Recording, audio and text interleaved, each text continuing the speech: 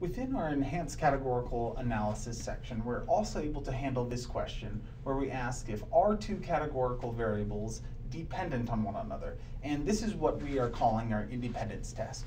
So in this one, similarly, we have categorical by categorical data.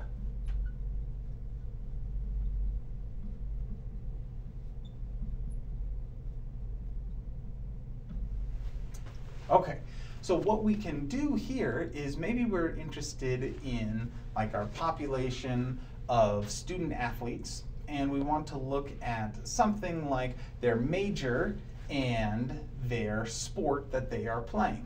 So we would say that we're looking at their sport, which is categorical, and we're looking at their major. And we're wanting to know if your sport is independent of your major, or maybe one sport tends to have more majors than another. Okay, so our population here is slightly different than when we were doing our test of homogeneity. Here we only have one population. We're measuring one group and we're looking at multiple variables. The other one we had multiple populations and comparing a single variable. So here we have just one population.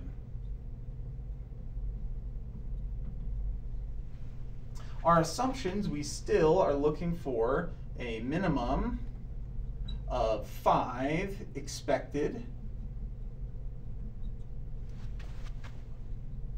for every outcome.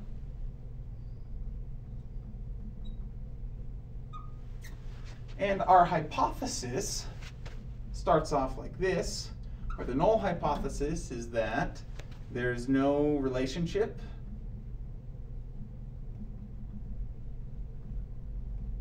between sport and major. And we can alternatively say that there is a relationship.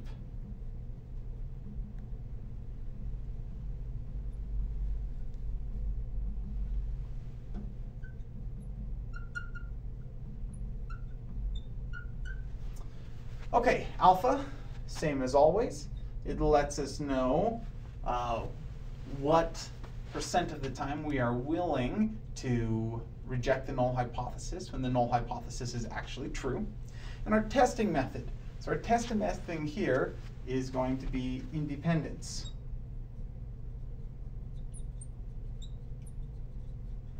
Remember, the difference between independence and our homogeneity is like how many populations are we dealing with. Here we were dealing with 2 pieces of categorical data from a single population, and in homogeneity we were dealing with 1 piece of categorical data from multiple populations. But the thing between homogeneity and independence is they look identical. We still are basically looking at, we do something like football, basketball,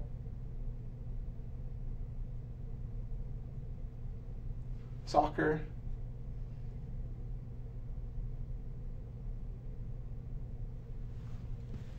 and major we could do like communication,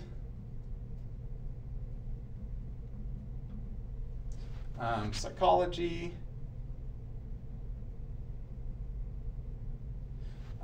we could do teaching,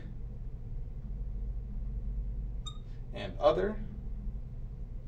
And we would simply collect our data,